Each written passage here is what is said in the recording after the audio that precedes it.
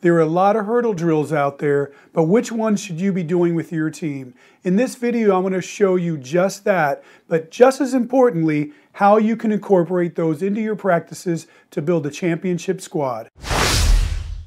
Hi, I'm Mike Caton from Ace Method Coaching, and this is the third video in my coaching series. If you haven't seen the other two, I recommend you check them out as well.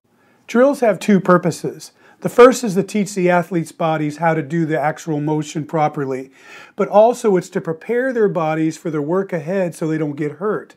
With that being said, it makes the most sense to do it early in the practice as part of their warm-up progression before they do any full speed work. I like to keep it simple and part of the warm-up routine that we do at every hurdle session and also at meets. I'm going to give you the highlights here, but if you want to see the whole video, you can see that link in the notes below. After the general warm-up, we go into a hurdle-specific progression. We line up 8 hurdles end to end and progress from walking to skipping to running. We start off with 5 activities that are primarily for hip mobility. We do walkovers, which are simulating the hurdle movement. We do step overs, which is just stepping over alternating legs with each step. We do backward step overs.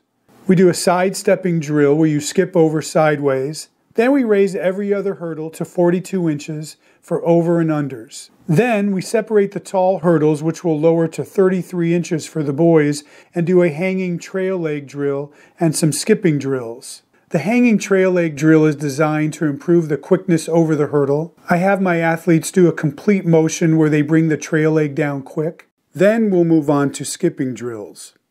We'll do a trail leg followed by a lead leg. Then we spread out the hurdles even further to do some running drills. In my opinion, this is where the biggest development happens because you're doing your drills while you're running. Everything else has been leading up to this. We'll do a trail leg drill and then a lead leg drill, and then we'll go over the center of the hurdle. One of the goals for this is for them to learn how to go horizontal and just wrap their legs around the hurdles rather than going high up over it. Once they finish these drills, it's time to spike up and go into some full speed hurdling. I hope that helps. I have some other things that can help you, like my hurdle training plan and also my Ace Coach subscription where I can help you throughout your season. Both of them work great. You can check them out in the notes below.